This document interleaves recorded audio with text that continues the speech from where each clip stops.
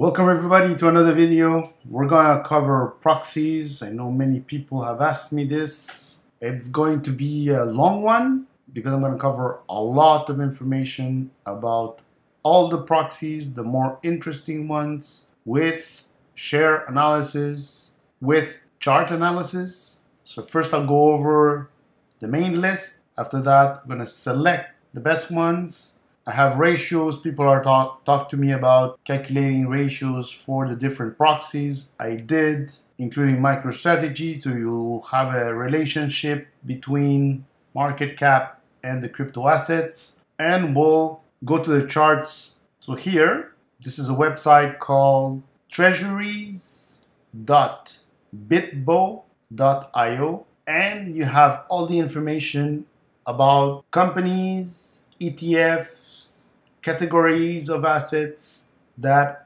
have Bitcoin as part of them. And this is updated quite frequently. As you see here, the last update is the 8th of November of 2024. I'm doing this video on the 10th of November 2024, so only 2 days off.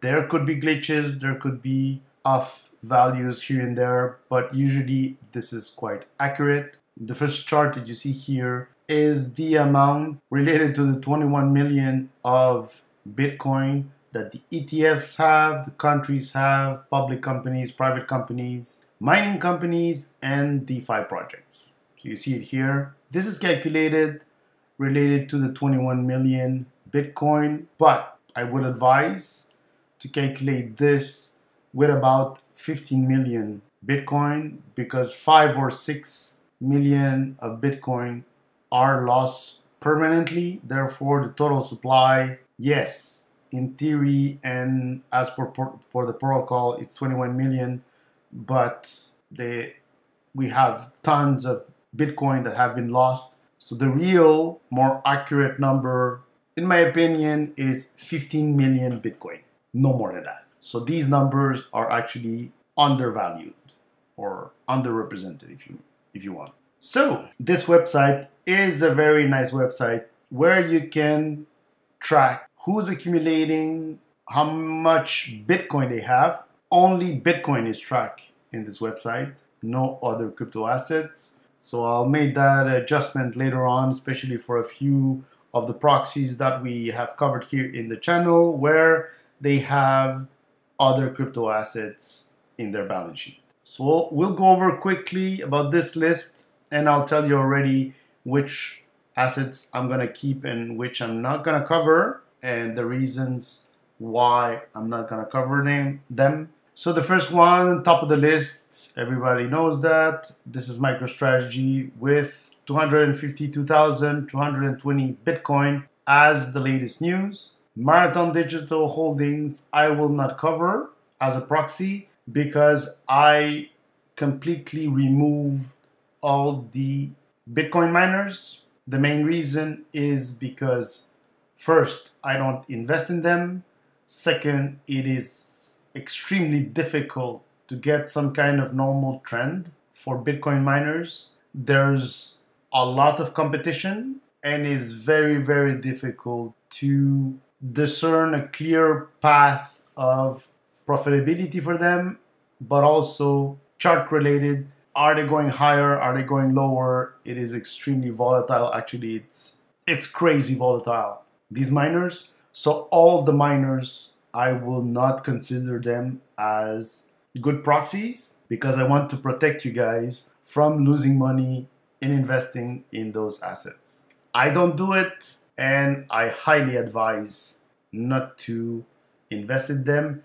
And if you do, less than 2% of your portfolio, 1% of your portfolio, if you want to gamble, but it's extremely difficult. So that's why I do not include them. I'll highlight which ones I know they are miners. So Riot Platform is also another miner. Tesla, many people don't know, Tesla owns 9,720 Bitcoin. Tesla has been exploding recently, and not many people know Bitcoin is contributing to that explosion, even though it's a small part of the market cap, but it's still contributing. Hut 8, another miner, I'm not going to cover. Coinbase has 9,000 Bitcoin. It surged in price recently. I think it had a day of 30%. But investors who bought at the IPO are still underwater. That's why I don't invest in Coinbase. CleanSpark, another miner. Block is a crypto mining company. That one we'll cover. Galaxy Digital Holdings, we will cover. Bitcoin Group is from Germany. I don't think I covered it. We'll double check later. Hive Digital is another miner. Voyager Digital is in bankruptcy, so you cannot trade this stock. Cipher Mining is also another miner. Nexon is a Japanese company. We're not going to cover. We don't have access to those stocks anyways. Exodus Movement, I think we're going to cover. Brooker Groups, Brook from Bangkok, we are not going to cover because I don't have access to those shares. Semler Scientific, we will cover. Metaplanet, I won't cover because it's a Japanese company. Bit Digital, I think I don't cover because it's a miner. Meitu is from Hong Kong, I believe. We're not going to cover. Bitfarms, another miner. Funware, we're going to cover. NFT is from the UK, we're not going to cover. DMG, Blockchain Solutions, I think it's another miner. Alliance, we may cover it. Mercado Libre, yes. Net Holdings, Anonym from Turkey, no. Neptune Digitals, yes, we'll cover that one. Advanced but Bitcoin Technologies from Germany, no. Digital X, I think we're gonna cover, even though it's from Australia. LQWD, we're gonna cover. Big Digital also. Banksia Holdings also. DeFi Technologies 2, BTS 2, DigiHost, no. Canada Computational Unlimited, no. Sato Technologies, no, from what I recall. FRMO, yes. Metromile, no. Mogo, yes. And Argo Blockchain is another miner. Finally, just to give you an idea, here are countries that own Bitcoin. USA leads with 270,000. Second is China. UK is third. Ukraine is fourth. Bhutan is mining quite a lot, is in the chart. El Salvador, one of the smallest countries. Also, Bhutan is also very small. They have quite a lot of Bitcoin. Finland, Georgia, and Germany was removed because they sold all their Bitcoin at the worst ever time, so that made the news. This list will grow and will grow fast. If for whatever reason the US assigns Bitcoin as a critical asset to hold, many countries will follow. And finally here, some of the private companies that own Bitcoin. I'll let you look at the lists. And the final one is the ETFs here. Mainly the top three that you could look at. IBIT, 2.13% out of 21 million already. Over 447,000 Bitcoin they own already. Grayscale, Bitcoin Trust, 219,000. Fidelity Wise Origin Bitcoin Fund, 190,000. Note that these three entities are not the full owners of all those Bitcoins. I hear that all the time in X, on articles and things like that. Yes, BlackRock on its own as a company has Bitcoin in its balance sheet. I don't know exactly how many they have, but it's not 447,000. The majority of Bitcoin that is in IBIT, the owners are customers of BlackRock. So they don't control the whole amount of Bitcoin. They can influence those investors, yes, but they are not the owners of all these Bitcoins. So whoever thinks that 300,000 Bitcoin can be dumped in one shot out of the IBIT ETF are mistaken, because each individual who owns their own pile of shares of the Bitcoin Trust can decide what to do at every single day. So BlackRock does not have full control of all this Bitcoin. The same argument applies to Grayscale Bitcoin Trust and the Fidelity and all the other ETFs. It's always the same thing. But people say, oh, BlackRock is concentrating all the Bitcoin and they'll have control over the network. No, it's not going to happen like that. You have thousands of owners within IBIT. So the only way that these coins can have some kind of impact if everybody does the same thing. And trust me, a lot of Bitcoiners in there do not want to sell their shares. So that fear, you can toss it away. I think it's irrelevant and it doesn't apply here. So we got over the lists. Now we'll go into Excel. I made some calculations. I'll share that with you. And after that, we'll go to the charts. Probably going to focus mainly on weekly charts to go over all the companies so you guys have an idea of what I think about them, if I invested in them or not, and you will have a big picture of all current up-to-date proxies that have Bitcoin, and some of them have other crypto assets. So many people that are watching my proxy videos have asked me to do calculations of ratios to discern or try to evaluate if some stocks are undervalued related to their crypto assets that they hold in their different balance sheets. So I selected here 19 stocks. It's quite a lot. We'll go over the list, but I want to give you guys an idea of how I built this thing. So you have the ticker of the stock here at MSTR, MicroStrategy. What market? NASDAQ. The numbers that you see on that line are in USD. This is the stock price. This is the market cap in million. This is the value of the crypto assets that MicroStrategy has in number of million. They only have Bitcoin, and I took the most recent reported value, which was 252,220 Bitcoin, and I selected one price of today of 79,664. The price is moving constantly, so I had to set up a number, and this is applied to the whole section. And after that, what I do is you go to here, the last column, which is the market cap. I'm showing you guys what it is. So you take the market cap divided by the crypto assets, and it gives you that ratio. So this is the benchmark that we're going to compare it to. Keep in mind that MicroStrategy,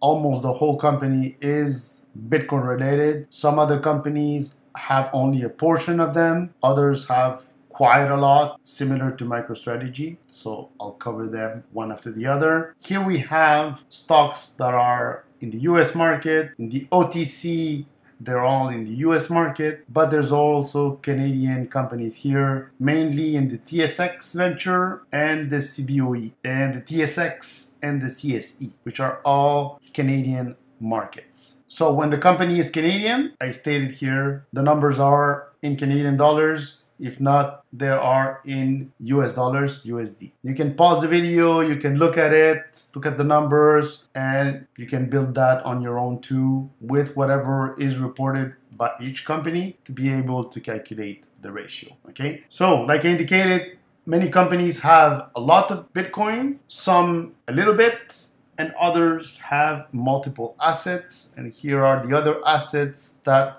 I included in this chart. Solana, Ethereum, Atom, Polkadot. This is Graph, I believe. One company has shares of SpaceX, and cash. I put cash when I had that information. If not, I did not put it. This is a simplified proxy calculation. I wanted to share it quickly with everybody. So it's just a big picture. Okay, obviously the thing that you need to understand is that we're just gonna go over the ratios because it's going to be quicker, but you can pause the video and look at all the numbers, stock price, market cap, and the value in millions here of the crypto assets. I put it from the company that has the most Bitcoin to the one that has less. The only exception is the last position here. I put it at 19, but it's just that Sol Strategies has Bitcoin and Solana, and the biggest chunk of crypto assets is Solana. That's the only one that is like that. The others, it's mainly Bitcoin, except for Neptune digital assets. So let's look at the ratios. As you see, MicroStrategy, the reference, it's 2.73. The ratio for Tesla, as yes, they have a Bitcoin position, but it's a small fraction of their market cap. It's over 1,200. That's the ratio. There's another company also, which is a Mexican company listed on the Nasdaq, Mercado Libre. They have Bitcoin, but related to their market cap, it's over 2,000. So these two, yes, they're proxies. Bitcoin will contribute to the market cap, but the impact is quite low. So in my opinion, everything that is below 5, ratio 5, and even if the ratio is below of MicroStrategy, it becomes really interesting. So for Coinbase, it's almost 100, so not that interesting. Block, it's 70, the same thing. Galaxy Digital is 10. Here we're approaching 5 for Exodus movement. We will look at the charts after, so you will see also what type of charts they have, because some may have like really boring or very bad looking charts. So we'll see which ones are better. So Sembler here looks interesting. This is Funware. Like I said, Mercado Libre not. Neptune Digital Assets is at 2.12, which is lower than MicroStrategy. So that again is interesting. This company has an investment of 4.1 million in SpaceX. And they have indicated that they could increase that position eventually. And they have all these cryptos, including Ethereum, Solana, Bitcoin, Atom, Polkadot, Graph, like I indicated. So this one has a basket of crypto assets. We will see in the future if they raise cash, how they're going to deploy it. But from what I know, most of these assets within the balance sheet of the company are being placed in a staking type of environment to generate passive income. So they will be accumulating more and more of these assets plus whatever they buy. So Neptune Digital Asset looks very interesting. I own it, just in full disclosure. Then you have Digital X at 1.12, which is the lowest ratio that we have here. LQWD also has 1.72. This company is the one that is involved in the Lightning Network. They're using their Bitcoin to establish Lightning Network channels and collect fees out of that. So they will accumulate sats that will eventually be added to the balance sheet. Next one is Big Digitals. This one is quite particular because we don't have any information of the assets that they own, but I know that the crypto assets are around 20.4 million according to their presentation on their website out of the market cap. So that allowed me to calculate this ratio. It's a little above the one from MicroStrategy. Another one that is below is Banxa Holdings. After that, DeFi Technologies is over 60, not that interesting. This one is BTCS, also interesting. Then we have 80, not interesting. Mogo over 20, not interesting. And HODL, which had a huge explosive price, went as high as a ratio of, I believe, in the 9s, 9 point something, but now it corrected quite a bit. And now the ratio is 4.62, again, below that 5 type of ratio. Obviously, it's above MicroStrategy, so we'll have to see how this ratio moves with time, moves with the increased value of Bitcoin and the different assets. Soul Strategies has 2 assets, Bitcoin and Solana, and just recently they sold some part of the Bitcoin that they have to buy more Solana. And in this case, this company has invested in validators and also stakes Solana for passive generation of income. So they're going to continue accumulating Solana. I own this asset because I have a lot of conviction towards Solana. So now you can pause, like I said many times here, pause the video, look at the ratios. These are the more interesting ones. Again, I removed all the different miners and the companies that were not available in the US or Canadian market. That's what I pretty much did. I did not include the ETFs in here. You could actually technically do the same thing for the ETFs if you want, but they're more trading one-to-one with Bitcoin, so technically their volatility should be very similar to the one from Bitcoin. Now, let's go and have a look at the charts. Sorry for the long video, but I wanted to do it as complete as possible for the core investors who want to have the whole information. I will go over the 19 charts, one after the other. I know that some have a bad ratio, but you can remove them if you're not interested related to the ratio. But they could still be good companies to invest depending on how the chart will behave. I'll just give you a quick overview of what I think, if I own the shares or not, and what's my overall take on the company. First in line, MicroStrategy, ticker MSTR. The stock is exploding. It's in a vertical structure. It's going higher. It's going to follow Bitcoin, and it's going to be tricky to actually add to your positions at better zones because I believe that Bitcoin will just explode in price. Right now it's around 80,000. It's getting to 80,000 and we're very close to 100K. I don't know exactly how fast we will get there, if we're going to have like really long consolidation periods or very short ones. So it's very tricky to add to your position here. I just give you an idea. I own the stock and I added a few shares on Friday or last Thursday. Sometimes it can be a high price and then it will correct. I'll try to do it on red days. It's not necessarily easy, but that's what I suggest.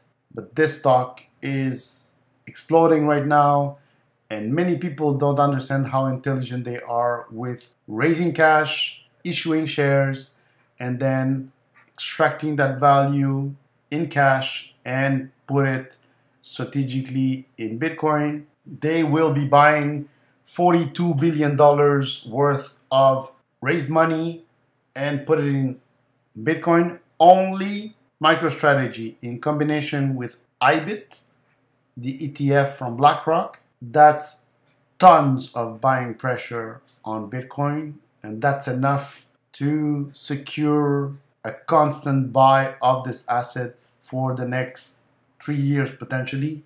Therefore, we could say bye-bye to the bear market maybe. We will see. We'll have to track it, but so far so good. MicroStrategy is dominating, and as they add more and more Bitcoin, they're going to get more and more volatility, and the moves could get bigger and bigger. So now they're playing in the billions of dollars. Watch out, this stock will explode. That's my opinion. Not financial advice, but that's what I believe. And many companies will try to catch up a little bit, maybe MicroStrategy, but I don't believe that there's going to be another one who most of its assets will be Bitcoin like MicroStrategy. I don't think anyone will do that, but some will add to their balance sheet for sure. That's my take on MicroStrategy. Next, again, the weekly chart. This is Tesla, and we just have had one of the greatest days for Tesla recently, and I could not let it go, and I had a position. So I had sold previously because I thought that the crypto proxies would move faster than Tesla. That was the case, but I didn't think that it would have a big response like that to the share price. The stock went up a lot in the last few trading days, and it's targeting the all-time high of $407 or up to $415. It's gonna get there very quickly, so that's why I started a position in Tesla. It's not as big as my proxies, but it's still a position because I wanted to be part of this stock, The stock has tons of potential. I'm planning on doing a video specifically on Tesla. It's gonna perform well. The company is printing money right now, is generating positive cash flow, generating cash, so the company is not in any danger of running out of money. It's a no-brainer to have shares of this company for the next 10-15 years for sure. They're going to make a lot of money. So that's why I started my position. And I indicated in previous videos that if for whatever reason we get some kind of peak and we get an altcoin season and then we have a bear market, I will sell most of my altcoins, gather that money and invest heavily on Tesla during the bear market, because I believe the stock will continue to go up. And after that, if we have an end of a bear market for the crypto assets, I will take some of the profits from Tesla and put them back in the crypto space, either to buy more Bitcoin, more Solana, more SUI, for example, or any other coin that has a lot of potential at that time. It could be even memes like we have seen so far in 2024.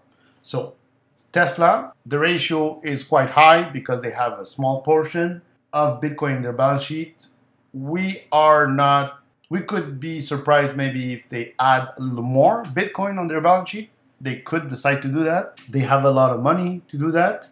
I don't think that's the plan, but if they would do that, then it would push their price up and it would bring awareness of Bitcoin even more, because it's associated with Tesla and also because it's associated with Elon Musk. So that's another option there. Technically, it's still a proxy because they have Bitcoin in their balance sheet. Next in line is Coinbase. And like I said, Coinbase here is at a very, very critical level, 270. That's a big resistance. It has failed to break above that level 2 times before. Right now, I guess it's going to break above it now because of the momentum of Bitcoin. Bitcoin is going higher. But for those who invested in the stock, it was a very long period of recovery. Took a long time, and probably many people lost money here on the way down. I'm guessing many people sold near the bottom here. Were not able to weather all the volatility. The stock is coming back, but it took a really, really long time. Even though I have a Coinbase account, I do not plan to buy Coinbase in the near future. I think there are faster ways. Even some of the proxies, I believe, are going to be more profitable than Coinbase, but it's up to you to decide what you want to do. But at the stage, it could still reject. If it goes back down, it should be very bearish for Coinbase, but because they have quite a lot of Bitcoin in their balance sheet and they are collecting fees from all their trading, they're bound to make a lot of money in this bull run, and this should allow them to go beyond 270 and maybe come back to the initial price of the launch. We will see, but I'm not invested in the stock. Now, Block, the ticker is SQ Block, and you see it here. Even though it has a position in Bitcoin, well, the stock has not done a lot since this drop, which was in November of 2021. So November 2022, 23, 24. So that's 3 years of negative performance for the Block. I would not touch the stock, not right now, and I would technically wait until it gets above $90 and maybe even clearly above 100 before investing. At this stage, something happened with Block that did not pan out, or the strategy did not work, or they're not generating enough cash to have positive momentum. Like I said, I'm just analyzing the chart right now. I don't know a lot of the background of these companies, or most of these companies. I knew something about Tesla, MicroStrategy, Coinbase, I don't know a lot, and Block, I have absolutely zero idea what they're doing. So, but the chart say that the stock at this stage is in a consolidation period. When it will break out upwards or downwards, we don't know. Have a look now at Galaxy Digital under the OTC ticker BRPHF. This one has momentum. This one jumped recently 7%. You see the green candle here. We are at a golden cross, so it has momentum up and to the right.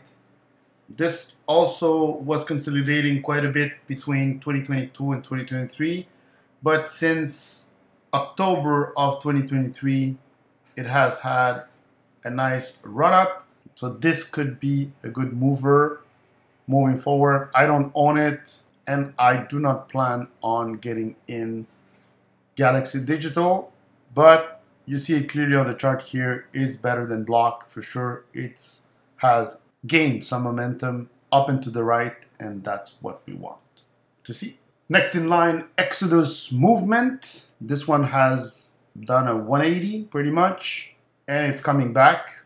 The one thing that I dislike is these gaps in prices. It doesn't seem to be as liquid as the other assets that we have just covered. So be careful with Exodus, and it has been consolidating between $12 and $22 since April of 2024.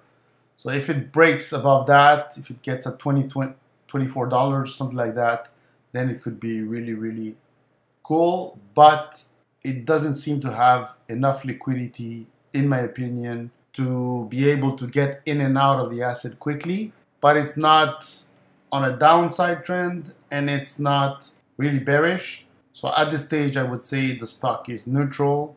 They have Bitcoin in the balance sheet, so you can actually follow its movement for the upcoming weeks to see if it starts really moving. Next in line, Semler Scientific, SMLR. This chart looks very similar to the one of Block, where we had the initial pump and now we have a consolidation period. So I would not get involved in the stock if it does not go above $50. I would start getting really interested at $54, $55, not before that. But it seemed to have picking up a little bit more volume than usual lately. You can follow this asset the upcoming weeks to see if it breaks out or not.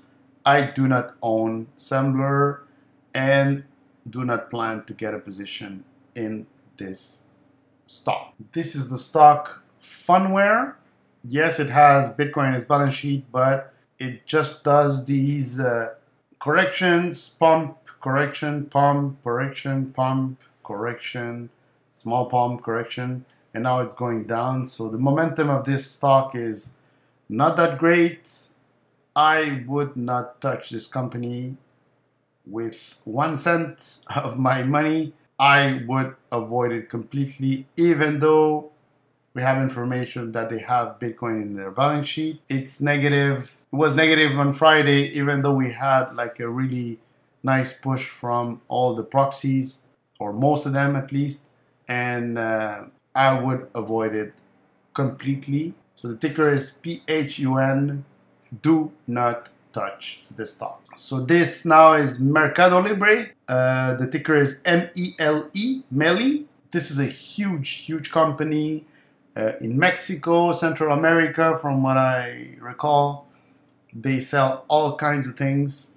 They have Bitcoin in their balance sheet, and chart-wise, it has momentum up to the right.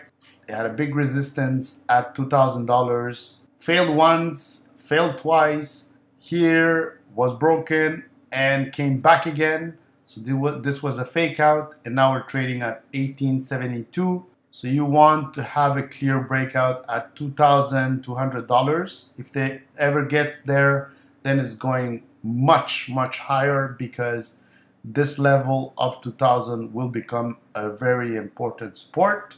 The momentum is still there, but it's trying to get away from that 2000 level, and it's getting there, but it hasn't clearly broken out. But the momentum is positive.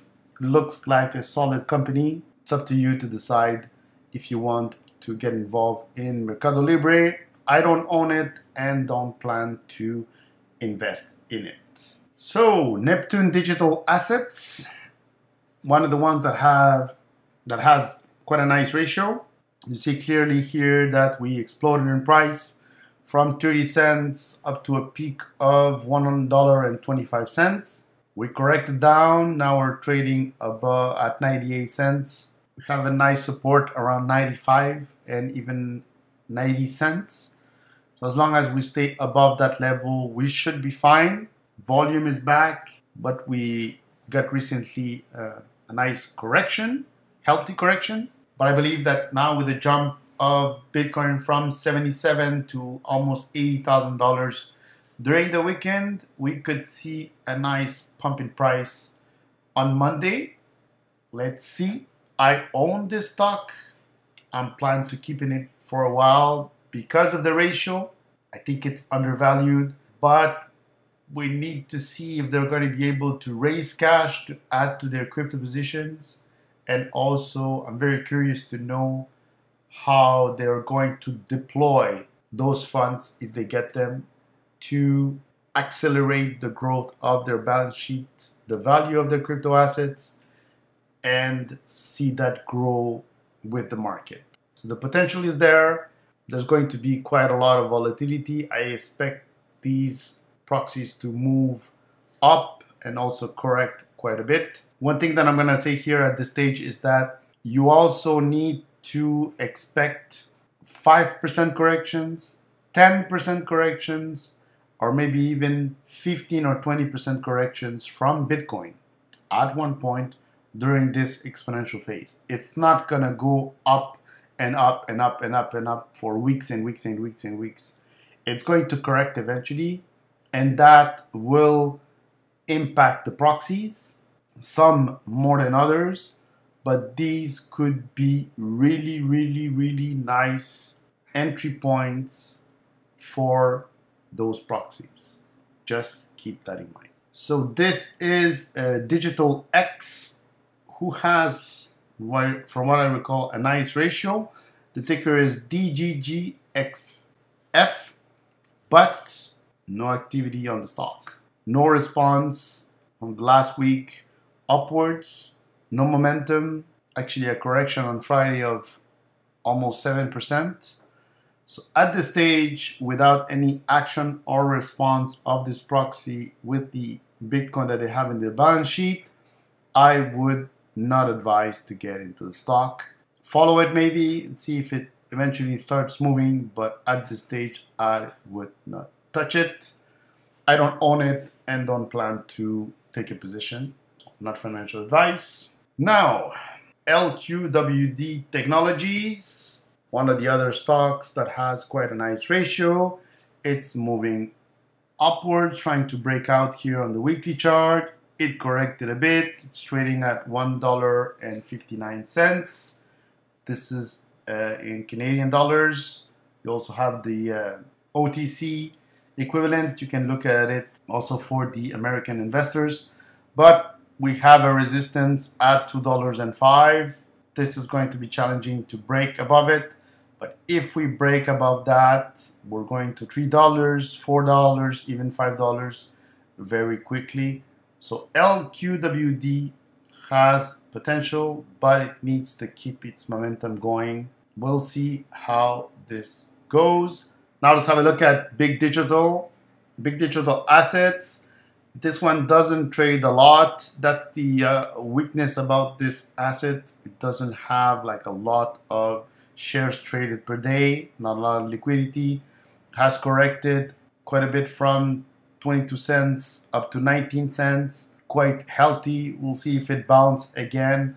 But I would like to have more volume in this asset. But the momentum is positive and it's going up and to the right. It has digital assets in its balance sheet. This is the one that we don't know exactly what they own. It could be a nice potential proxy, but I like better the ones that clearly state what they own. This is Banksa Holdings, or the OTC. As you see, it's going down to the right. It responded with a 12% candle on Friday. The momentum is down. I would wait for a nice positive breakout above the MA200 even before getting into it. It doesn't look that liquid because you see that all these gaps in prices here. At this stage, I would not touch it. I will probably track it and see if it could have a return in momentum. But the lack of liquidity puts me a little nervous, so I would not be looking into buying this position at this stage. Here we have DeFi Technologies, who had quite a nice run following the MA200, and now somehow something happened and we're correcting. So we're correcting while the prices are exploding. That's a little weird to me, but it could be just because we have a nice run up. We stopped at $3, got rejected here. That was a fake out here, rejected again here, and now we're starting a trend down. Maybe it's just a healthy correction to potentially 180 or something like that and then bounce back again. Could be the case. It's going up and to the right, but now it's correcting. I would not buy the stock at this stage. I would wait for a clear consolidation and upwards movement, green candles up and to the right with volume to get into this asset. For now, I would put this one on the lookout. This is BTCS from the Nasdaq, and this stock is going nowhere. So quite nicely, short and sweet, I would not touch this asset even though it has Bitcoin in its balance sheet. Now this one is interesting. This is FRMO on the OTC. This one has broken out recently from this huge consolidation period that since 2023 never broken clearly above $7.60, $7.80, and we just cleared it in September of 2024. Since then, it has jumped in price from 780 to 920. It has momentum. It's going up and to the right. It could be due to Bitcoin, maybe. It's a proxy to look into and evaluate what's it doing with Bitcoin. Is it planned to increase its allocation to Bitcoin or not? Or is what type of business is also? I don't have that information right now. So depending on the business side and what their Bitcoin strategy is moving forward, it could be an interesting proxy to have.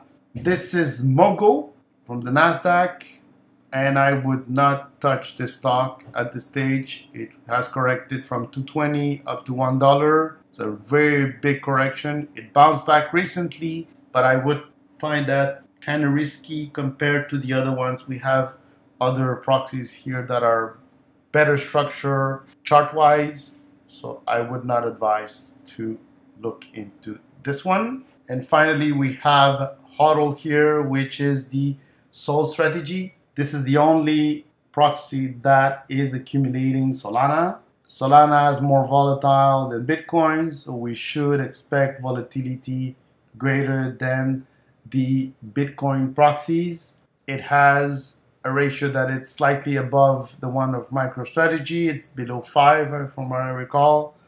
It was above 9 or just below 10 just recently when the price went up to 220 and 232. Now it came back. It's a healthy correction. It has corrected quite a bit, and I believe it's due to a bounce. We will see how it will bounce. I have a position in this company. I plan to keep it because I have a lot of conviction on Solana, Solana blockchain, Solana's future.